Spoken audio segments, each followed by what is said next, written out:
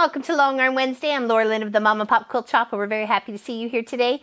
Today we're working on a really cute train panel. It's the Smoky Ridge Railway, Smoky Ridge, number 25 engine, and it's a gorgeous little panel. It is Autumn Steam by Michael W. Shelton of 3wishesfabrics.com. So if you're interested in it, there you go. No other number on it, okay? But it's Autumn Steam. So obviously it's steam engine. I love trains. So what I've done here is you'll see my little tail threads, but I'm going to thread those through. I've highlighted some of the foliage, some of the tree branches up here, and then of course I've had to turn it so I can focus a bit on the train. I will come back and do some of the foliage, but right now I just kind of want to focus getting an outline of the train going on right here, right now. And then let's see how far I can come down with the belt, because I don't want to go... Okay, so we'll just come down to the front of the engine, maybe make our way around. So then, of course, you can highlight some of the windows. You can highlight the engine and the pipes for the steam to go through. When you get down there, you can highlight the wheels. Around the Smoky Ridge, you can make that stand out. You can even detail quilt in this gray part here if you wanted to, and that would really make the Smoky Ridge Railway stand out. The cars windows, the doors, anything along there. There's, of course, there's track down here. You could definitely like highlight the lines of coming back and forth, just going, you know, up and down, like little sticks, little matchsticks to follow that. So, and of course, there's some of the foliage here. I'll be just doing the lighter part on the outside and leaving this back part there because this will get stitched. So, I believe this is going to be a wall hanging. There's a couple of Canadian goosies up there too. I haven't quite decided how I wanted to go around them. So we've got it off the belts. It is 12 stitches per inch, and we're using a very light green thread. Okay. Start right here in the black. Lock our stitches in.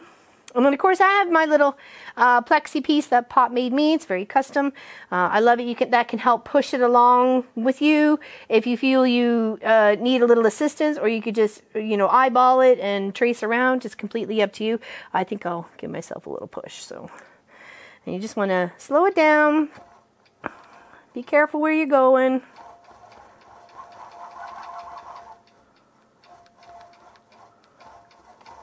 But you may find it easier just to move that off to the side, have control over both hands on the long arm, and then just move slowly along the line where you think it should go. Okay, we're going to come out like this for the top.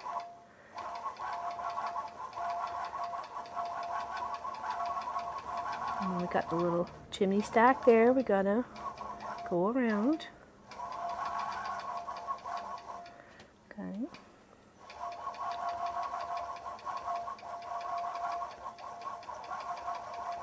This takes deep, deep, deep concentration.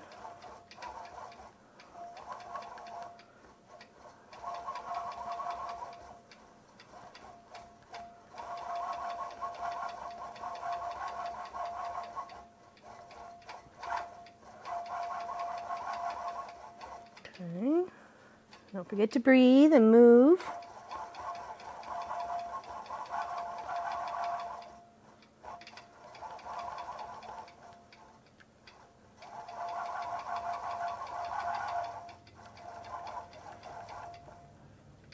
Now you can come back this way and then just backtrack. Okay, and that'll save you from breaking threads. Just follow it around.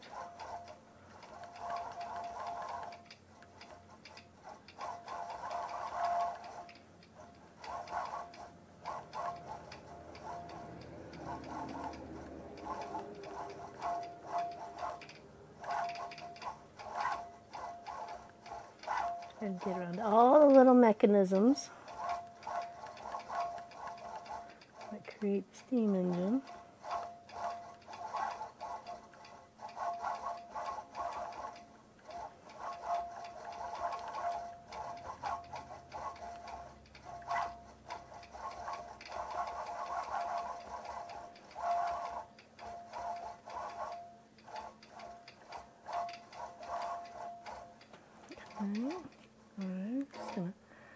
stop that there for a second so I can reposition. Make sure I'm not dragging anything with me. Okay. And then we stop the needle down. I'm going to try and come up and around here. Okay. And of course, sometimes it's hard to see because you got the foot in your way.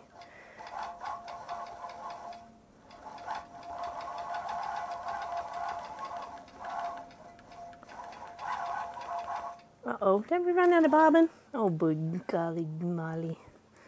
All right. Ran out of bobbin. Where's the other one? Uh-oh.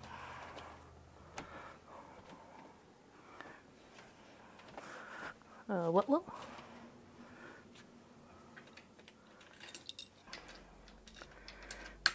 Sorry, I meant to check that beforehand. All right, so we're gonna have to go over some of those stitches. You can see how those like are a little tight. See how you can see those ones there, and these ones here are a little tight. So we can pull those out. The bobbin was coming to an end. Okay. Now we make sure we get the bobbin thread up too. Okay. Okay. There we go. Now we'll redo so we don't lose those stitches. Okay.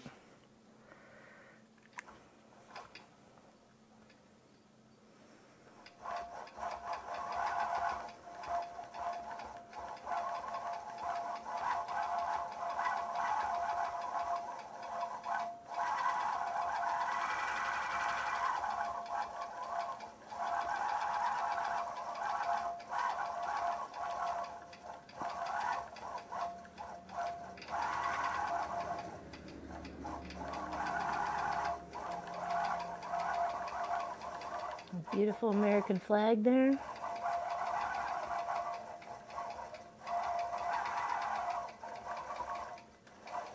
I'll just go around.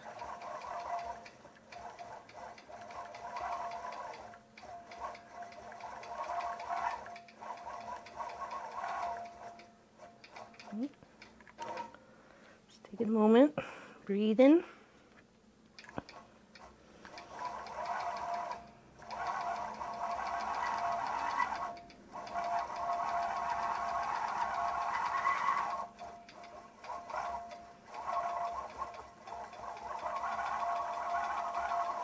Okay, we can't go all the way down, but we can highlight this pipe here.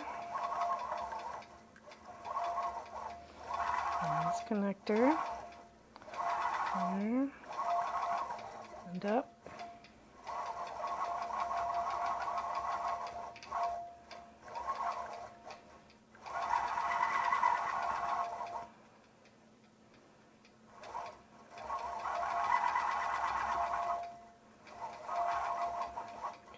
Probably a good spot to end that one right there, is right there in that corner.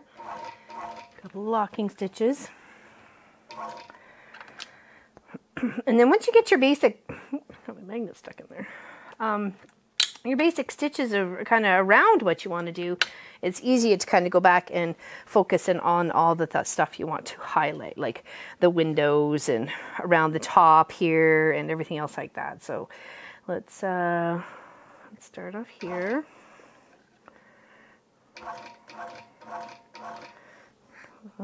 Threads up and out of the way. Follow this board up. Obviously it's the wood to help contain, to make the steam engine go. And here.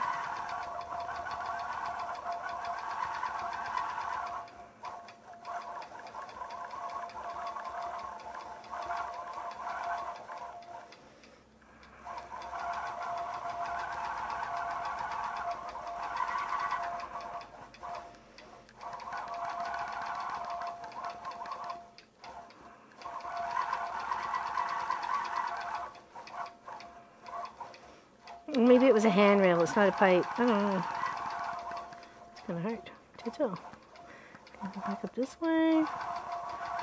Here.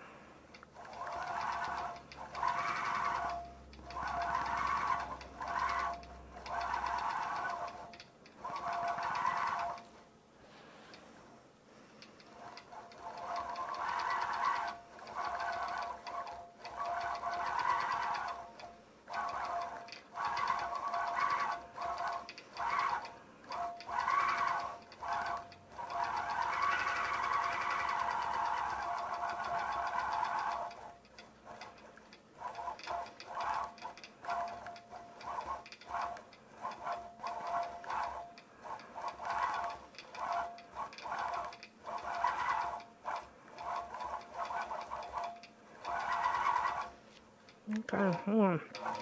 There we go. Stop that there. Okay, so as you can see, with just a mat, you can do this definitely on your home domestic machine. You could control it with your free motion foot. Even with a walking foot or something like that, just making sure you're stopping and pivoting and lifting your foot with your needle down and doing any of your shifting like that. So what a very beautiful, beautiful panel. Again, it's Autumn Steam by Michael W. Shelton for 3wishesfabric.com. Very, very nice, especially if you have one of those train enthusiasts in your family. This would be lovely as a nice little lap quilt or something to hang on a wall or in the office or something like that, or a lounge. So thank you, everybody. We appreciate you. Thanks for watching, liking, and subscribing.